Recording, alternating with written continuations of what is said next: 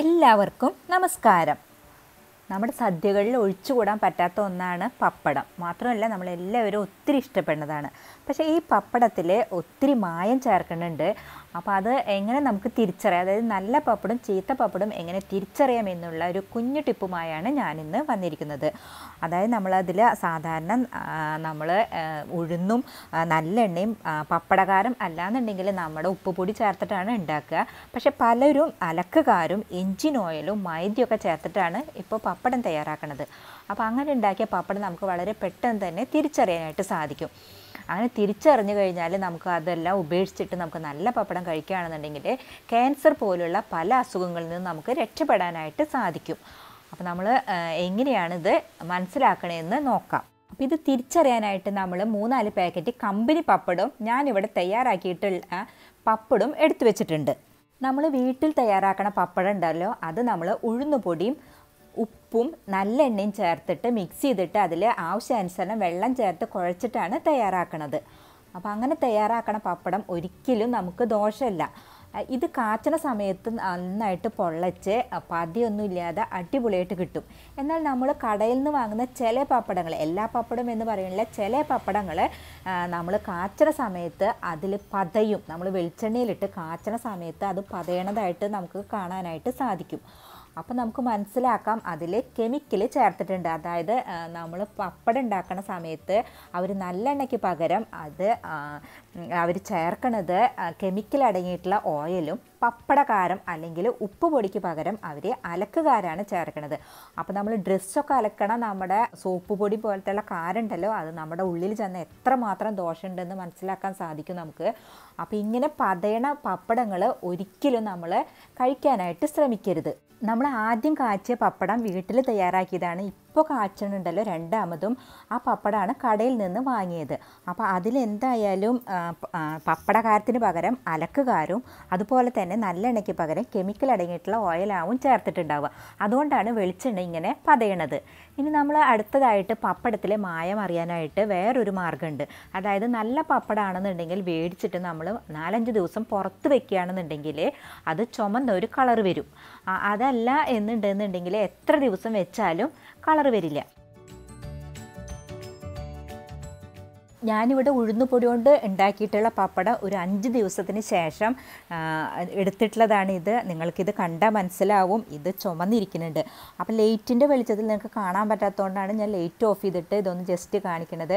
അപ്പോൾ ഇതിൽ ചുമന്ന കളർ വന്നിട്ടുണ്ട്. അതെന്താണെന്ന് വെച്ചാൽ ഉഴുന്നുപൊടി കൊണ്ട് ഉണ്ടാക്കിയിട്ടുള്ളതാണ്. നമ്മൾ മൈദമാവ് കൊണ്ടാണ് ഉണ്ടാക്കിയതെങ്കിൽ അതിന് കളർ വ്യത്യാസമൊന്നും വരില്ല. പക്ഷേ ഫ്രിഡ്ജിൽ വെച്ച് കഴിഞ്ഞാൽ മാറ്റം വരില്ല കേട്ടോ. നമ്മൾ പുറത്ത് വെക്കണം, എങ്കിൽ മാത്രമാണ് ഇതിൻ്റെ നിറവ്യത്യാസം നമുക്ക് തിരിച്ചറിയാനായിട്ട് സാധിക്കുകയുള്ളൂ. അപ്പോൾ നമ്മൾ മൈദമാവ് അടങ്ങിയിട്ടുള്ള പപ്പടം കഴിക്കാതെ നല്ല പപ്പടം വാങ്ങി കഴിക്കാനായിട്ട് ഒന്ന് ശ്രമിക്കണം. അടുത്തതായിട്ട് നമ്മൾ മൈദമാവ് അടങ്ങിയിട്ടുള്ള പപ്പടമാണെന്ന് അറിയാൻ വേണ്ടിയിട്ട് വേറൊരു മാർഗ്ഗം കൂടിയുണ്ട്. അതിനായിട്ട് നമുക്കൊരു പാത്രം എടുക്കാം. ആ പാത്രത്തിലേക്ക് ഞാൻ തയ്യാറാക്കിയിട്ടുള്ള പപ്പടം ഇടുകയാണ്. ആ പപ്പടം ഇട്ടതിന് ശേഷം അത് മുങ്ങത്തക്ക രീതിയിൽ ഒരു ഗ്ലാസ് വെള്ളം അതിലേക്ക് ഒഴിക്കുകയാണ്. 1 ഗ്ലാസോ 2 ഗ്ലാസോ എത്രയാണെന്ന് ഒഴിച്ചാൽ അത് മുങ്ങിക്കിടക്കുക എന്നുള്ള രീതിയിൽ വേണം നമ്മൾ വെള്ളം ഒഴിക്കാനായിട്ട്. പിന്നെ വേറൊരു പാത്രം എടുത്തിട്ട് അതിലേക്ക് ഞാൻ കടയിൽ നിന്ന് വാങ്ങിയുള്ള പപ്പടം ഇട്ടതിന് ശേഷം ഇതുപോലെ തന്നെ വെള്ളം ഒഴിച്ചിട്ട് അത് വെള്ളത്തിൽ മുങ്ങണ രീതിയിൽ വെക്കുകയാണ്. ഒരു 15 മിനിറ്റിന് ശേഷം ഇതിൻ്റെ അവസ്ഥ എങ്ങനെയുണ്ടെന്ന് നോക്കാം. ഇപ്പോൾ ഏകദേശം ഒരു 15 മിനിറ്റായി. ഞാൻ ഒരു പപ്പടം കൂടെ വേറൊരു പാത്രത്തിലും കൂടെ ഇട്ട് വെച്ചിട്ടുണ്ട്. അപ്പോൾ നമ്മൾ 3 പാത്രത്തിലായിട്ട് 3 പപ്പടം ഇട്ട് വെച്ചിട്ടുണ്ട്. ഒരു പാത്രത്തിൽ ഞാൻ തയ്യാറാക്കിയ പപ്പടം, 2 പാത്രത്തിൽ കടയിൽ നിന്ന് വാങ്ങിയ പപ്പടം. അപ്പോൾ ഞാൻ ഇപ്പോൾ ആദ്യം എടുക്കുന്നത് കടയിൽ നിന്ന് വാങ്ങിയ പപ്പടമാണ്. കണ്ടല്ലോ ഇതിൻ്റെ അവസ്ഥ. ഇത് കുതിർന്നിട്ടൊന്നുമില്ല, ഇതങ്ങനെ തന്നെ ഇരിക്കുന്നത്. അതായത് ഇപ്പോൾ എടുക്കുമ്പോൾ അതിൽ നിന്ന് ഒരു കഷ്ണം പൊട്ടി പോന്നിട്ടുണ്ടെങ്കിലും ഇത് നല്ല ഉറപ്പോട് കൂടിയിട്ടായിരിക്കണം. അതായത് ഒരു പ്ലാസ്റ്റിക്കിൻ്റെ ഒക്കെ ഒരു രൂപത്തിൽ നമ്മൾ കവറൊക്കെ എടുക്കുന്ന ഒരു ടെൻഡൻസിയാണ് ഇതിന്. ഇത് എത്ര കുടഞ്ഞാലും എന്ത് ചെയ്താലും പൊട്ടണേ ഇല്ല. അപ്പോൾ എന്തായാലും തീർച്ചയായിട്ടും മനസ്സിലാക്കാം ഇത് മൈദമാവ് കൊണ്ടാണ് തയ്യാറാക്കിയിട്ടുള്ളതെന്ന്.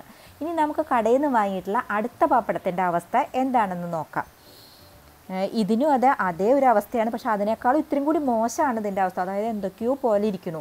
അപ്പോൾ അതായത് എന്താ പറയുക, ഇത് കണ്ടു കഴിഞ്ഞാൽ നമുക്ക് കഴിക്കാൻ തോന്നില്ലാത്തൊരവസ്ഥയാണ്. മൈദമാവും ആണോ എന്ന് വരെ സംശയമുണ്ട്. കാരണം ഇത് അങ്ങനെയാണ് ഇരിക്കുന്നത്. ഇത് ഞാനിവിടെ ഉഴുന്നുമാവിൽ തയ്യാറാക്കിയതാണ്. ഇത് നമുക്ക് എടുത്തു നോക്കാം. ഇതെനിക്ക് എടുക്കാൻ പറ്റണില്ല, എടുക്കും തോറും ഇത് പൊടിഞ്ഞു പോവുകയാണ്, അതായത് ഇത് അലിഞ്ഞു പോവുകയാണ് ചെയ്യണത്. അതായത് ഇത് മാവായിട്ട് മാറുകയാണ്. ഇതിൻ്റെ വെള്ളം കണ്ടാൽ നിങ്ങൾക്കറിയാം ഇതൊരു കഞ്ഞിവെള്ളത്തിൻ്റെ ഒക്കെ രൂപത്തിലായിട്ടുണ്ട്. അപ്പോൾ ഇത് കറക്റ്റാണ്, നമ്മൾ ഉഴുന്നുമാവിൽ ഉണ്ടാക്കണ പപ്പടമാണ് കറക്റ്റായിട്ടുള്ളത്. കണ്ടു, നമ്മളിങ്ങനെ പിടിക്കണ സമയത്ത് അത് യാതൊരു ബന്ധമില്ലാത്ത പോലെ അങ്ങനെയായിട്ട് എത്ര അമർത്തി പൊടിച്ചാൽ പോലും അത് പൊടിയണില്ല, അത് ഏതോ ഒരു രൂപത്തിലായിട്ടാണ് ഇരിക്കുന്നത്. പക്ഷേ നമ്മൾ ഉഴുന്നുമാവിൽ ഉണ്ടാക്കിയ പപ്പടം വളരെ പൊടിഞ്ഞ് അലിഞ്ഞ് അത് ഈ മാവിൻ്റെ കളറായിട്ട് മാറിയിട്ടുണ്ട്. അപ്പോൾ നിങ്ങൾക്കിത് കണ്ടാൽ തന്നെ മനസ്സിലാവും ഏതാണ് നല്ല പപ്പടം ഏതാണ് മോശം പപ്പടം എന്ന്. അപ്പോൾ നിങ്ങൾ എപ്പോഴും നല്ല പപ്പടം വാങ്ങി കഴിക്കാനായിട്ട് ശ്രമിക്കണം. അതല്ല എന്നുണ്ടെങ്കിൽ നമ്മുടെ വീട്ടിൽ നമുക്ക് വളരെ ഈസി ആയിട്ട് പപ്പടം തയ്യാറാക്കാനായിട്ട് സാധിക്കും. വളരെ എളുപ്പമാണ് അത് തയ്യാറാക്കാനായിട്ട്. നമുക്ക് വീട്ടിൽ എങ്ങനെ പപ്പടം തയ്യാറാക്കാം എന്നുള്ളൊരു വീഡിയോ ഞാൻ വളരെ മുന്നേ ചെയ്തിരുന്നു. കാണാത്തവർ അത് കാണണം, ട്രൈ ചെയ്യണം. അതിൻ്റെ ലിങ്ക് ഞാനിവിടെ താഴെ കൊടുക്കാം. അപ്പോൾ നിങ്ങൾ ഈ 3 വ്യത്യസ്ത രീതിയിൽ എങ്ങനെയാണ് പപ്പടത്തിലെ മായം എന്ന് മനസ്സിലാക്കി അതിനനുസരിച്ച് വേണം പപ്പടം ഉപയോഗിക്കാനായിട്ട്. സബ്സ്ക്രൈബ് ചെയ്യാത്തവർ ദയവായി സബ്സ്ക്രൈബ് ചെയ്യണം, ലൈക്ക് ചെയ്യണം, ഷെയർ ചെയ്യണം.